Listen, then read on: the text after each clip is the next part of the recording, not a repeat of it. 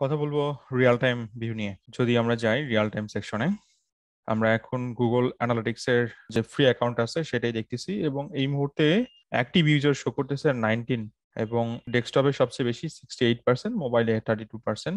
Page view show করতেছে, পার মিনিটে কতগুলো পেজ ভিউ হচ্ছে সেটা দেখতে পাচ্ছি আমরা, এবং পার সেকেন্ডে কত হচ্ছে সেটাও দেখতে পাচ্ছি।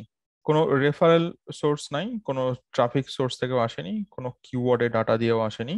অ্যাক্টিভ পেজেস যেগুলো, কোন পেজে কত ট্রাফিক আছে সেটা আমরা এখানে দেখতে পাচ্ছি। টপ লোকেশন, কোন জায়গা থেকে অডিয়েন্স গুলো আসতেছে, এগুলো আবার একটু সেগমেন্টেড আকারে আছে। লোকেশনে যদি যাই, এখানে আমরা দেখতে পাচ্ছি সবচেয়ে বেশি অডিয়েন্স এখন ইন্ডিয়া থেকে, চায়না, সাউথ কোরিয়া, সেটা দেখতে পাচ্ছি এখান থেকে, এবং বিভিন্ন এরিয়ার ম্যাপে দেখাচ্ছে। ট্রাফিক সোর্স দেখতে পাচ্ছি নান, অর্থাৎ সবই ডিরেক্ট ট্রাফিক।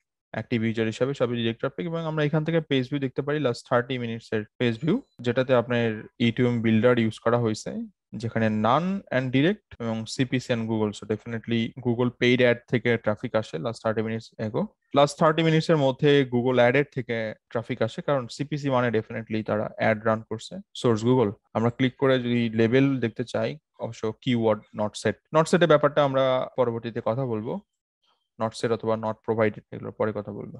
চলে আসি কন্টেন্ট, অর্থাৎ কোন পেজে তারা এখন আছে, কোন কোন পেজ ভিজিট করতেছে। অ্যাক্টিভে যদি দেখি, এখানে ডেফিনেটলি কম হবে, 18টা এই মুহূর্তে শো করতেছে, এবং পেজের টাইটেল শো করতেছে অ্যাক্টিভ ইউজার, সেটা শো করতেছে। এটা লাস্ট 30 মিনিটস এর অ্যাক্টিভিটি। দেন ইভেন্টস, এই মুহূর্তে কোনো ইভেন্ট যদি তার সেট আপ করা থাকে, enhance e commerce set up করা আছে, so enhance e commerce as a event হিসেবে পুশ হয়, এটা আমরা তো প্র্যাকটিক্যালি দেখবোই। ইনহ্যান্স ই কমার্সের মধ্যে কি কি আসছে, যেমন quick view click, definitely product click আসছে, অ্যাড টু কার্ট হয়েছে, প্রোডাক্ট ক্লিক হয়েছে, আর্টিকেল ক্লিক হয়েছে, এটা হচ্ছে পাবলিশার এন্ড থেকে। যদি ইনহ্যান্স ই কমার্সে ক্লিক করি, এই ক্ষেত্রে অ্যাড টু কার্ট এবং লেভেল নট সেট শো করতেছে, তার মানে কোনো ভ্যালু হয়তো বা দেওয়া হয়নি। লেভেলে কোনো ভ্যালু না থাকলে তখন তো নট সেটই শো করবে, আর যেটাতে দেওয়া আছে সেটা শো করতেছে। যেমন এখানে হয়তো বা প্রোডাক্টের নাম পুশ করা হচ্ছিল, ম্যানুয়ালিও করা যায় ডেভেলপার দিয়ে, অথবা গুগল ট্যাগ ম্যানেজার দিয়েও করা যায়। তো এটার জন্য গুগল ট্যাগ ম্যানেজারের কোর্সটা ভালো মতো আগে শেষ করে আসতে হবে, তাহলে এই জিনিসগুলো নিজেরাই সেট আপ করতে পারবেন। দেন আসতেছি হচ্ছে কনভার্সন। কনভার্সন মেইনলি আমরা এই যে এখানে যে গোল সেট আপ করে আসি, যে কনভার্সনটা এখানে আছে, আপনার সেই জিনিসটা এখানে আসবে। রেজিস্ট্রেশন শো করতেছে, এন্টার্ড, চেক আউট এবং পারচেস কমপ্লিটেড। আমরা যদি গোল হিটস দেখি, ডেফিনেটলি এটা গোল ডাটা। লাস্ট 30 মিনিটসে কতগুলো অ্যাক্টিভিটি হয়েছে গুগলের ওয়েবসাইটে, সেটা এখানে আমরা দেখতে পাচ্ছি।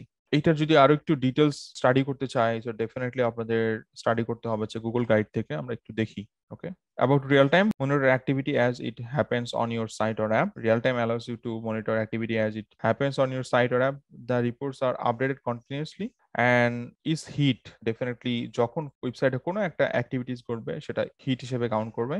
Reported seconds after it occurs. For example, you can see how many people are on your site right now, which page or events they are interacting with, and which goal or conversion have occurred. So এগুলো আমরা already দেখে আসি, এটা কই থেকে দেখতে হয় সেটা গুগল বলে দিচ্ছে, এটা আমরা দেখে আসি।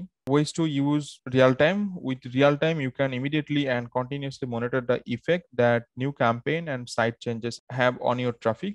Here are a few of the ways you might use real time. Monitor whether new or changed content on your site is being viewed. Understand uses of your mobile app to event tracking.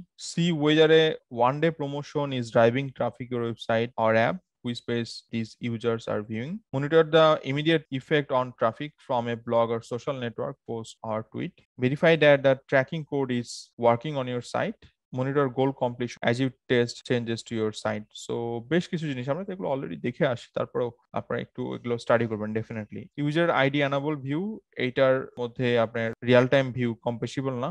Then filtered view, if your data looks incorrect in real time, check which filters are being applied to the view.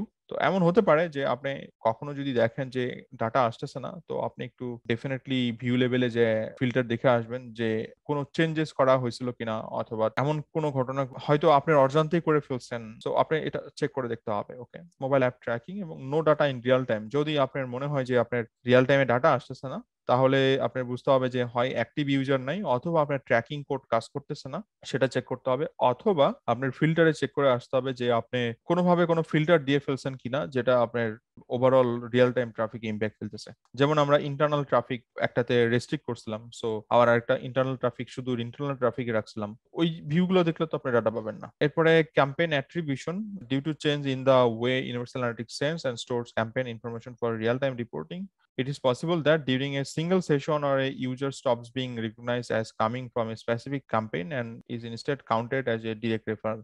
As a result, you will see traffic and conversion incorrectly attributed to a source of direct. So এটা totally attribution এর কাজ। Attribution model নিয়ে আমরা details কথা বলবো upcoming ডেতে, এখন আপনারা এই জিনিসগুলো বুঝতে পারবেন না। সো এটা একটা রিপোর্ট, আর একটা হচ্ছে এই যে রিয়েল টাইম রিপোর্ট, আপনি এখান থেকেও একটু ডিটেল স্টাডি করে নেবেন। Active user number of hits during is recent 30 minutes, the number of hits during is of the most recent 60 seconds. So আমরা যে এটা ডাটা দেখতে পাচ্ছি এটা লাস্ট 60 সেকেন্ডস অর্থাৎ 1 মিনিটের অ্যাক্টিভিটি শো করে।